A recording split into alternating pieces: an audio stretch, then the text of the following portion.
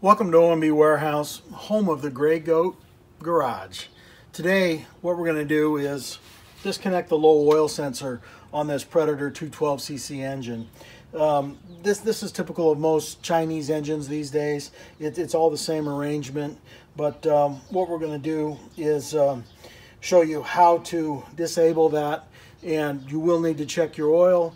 But I get a lot of questions. Hey, I just installed all these parts and my engine won't start. Well, do you have oil in it? What? And, you know, it's on its side. Is it okay? Well, no, it's not okay. What happens is you're going to go around the left-hand corner with your mini bike or go-kart. You're going to lean into it. The low oil sensor sits on the inside of the block here. When the oil shifts over to this side, at that point, the low oil sensor is going to say, hey, I have no oil. I'm going to shut off the engine.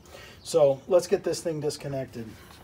The low oil sensor is a great thing to have if you're running a cement mixer or a generator, but for a mini bike or go-kart, it's not such a great thing. So it's a very simple disconnect, and here's how we're going to do it. You'll notice all the wires go through this little plastic clip here. I'm just going to take a little screwdriver and break open that clip. What you're going to see is a whole gang of wires. This yellow wire coming out of the block is for the low oil sensor unit, and it goes up into this little gold box, goldish silverish color box here, which is some voodoo magic. I have no idea what's in there, but we're simply just going to disconnect these two wires right here. And now I've got the low oil sensor disconnected from this voodoo magic box, and then I'm just going to simply unplug that there. So now you can see that my wires here with the low oil, with the on-off switch, are completely disconnected from the low oil sensor. This engine is going to get a complete build-up that we'll document here, but I'm going to go ahead and take off the voodoo magic box with an 8mm socket, and we'll discard that. A lot of guys will take this wire here and clip it off.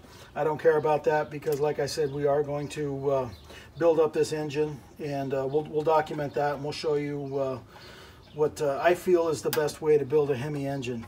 So you can tuck all your wires back in there.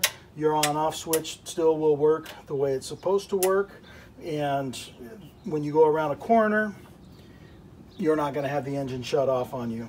So for go-karts, mini bikes, this is the first thing I like to do with these engines, just to make everything keep going and having fun. Thank you for stopping by OMB Warehouse. Don't forget to visit us, ombwarehouse.com, or say hi to the Gray Goats Garage. Thank you very much.